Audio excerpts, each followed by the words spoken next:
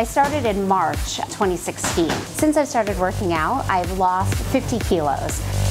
He was about 130 kilos, and now it's at 78 kilos. So I'm about 15 kilos away from my goal weight. Then really it's just to make sure that I'm as fit as possible. If I lose more weight, great, but really I just want to have bigger muscles. I've always been very into working out, but have always struggled with my weight. So I decided to try boxing. Like a small boat. But I didn't want to do it at a gym that, like a pure fitness where it was just one thing that they did. I actually wanted experts with boxing. So I just looked online and I found DEF and decided to take a class.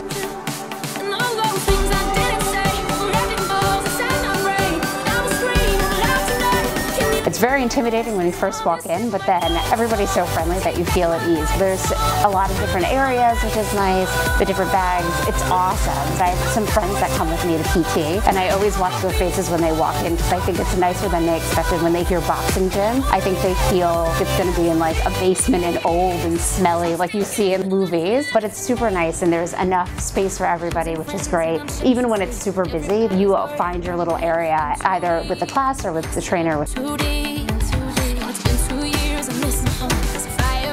So I've worked out with other trainers before. I had a running coach for a little while, and then also some weightlifting and weight training, but I think at that point I hadn't lost as much weight as I had now. I didn't see the results that I see with boxing.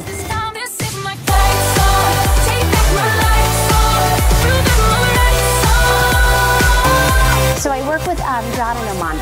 I do about 6 hours a week. With Omandi, we do a mix of sort of HIIT and weight workouts and then boxing. I'm exhausted by the end of it, so it's a really, really good workout, which is great. To me, it sets the tone for the rest of the day. So if you have a good workout in the morning, it's great because then you can go to work, you're much more focused. He's such a good coach in terms of stopping and slowing things down so that I understand what I need to do. Because a lot of times it's happening so fast and you don't know if, you know, are you moving right? Are your hands at the right place? Are your feet in the right place? So he's really good at sort of stopping and recognizing to go at your own pace. But then also he's just really, really nice. He's always, you know, like, you can do it. Are you okay? Is this too hard?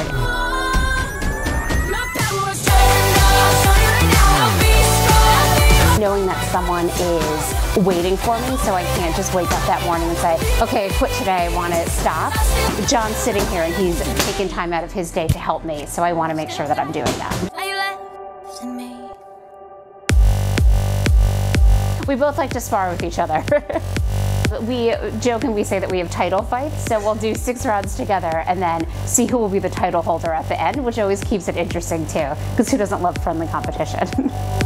He's the title holder now, but not until next time.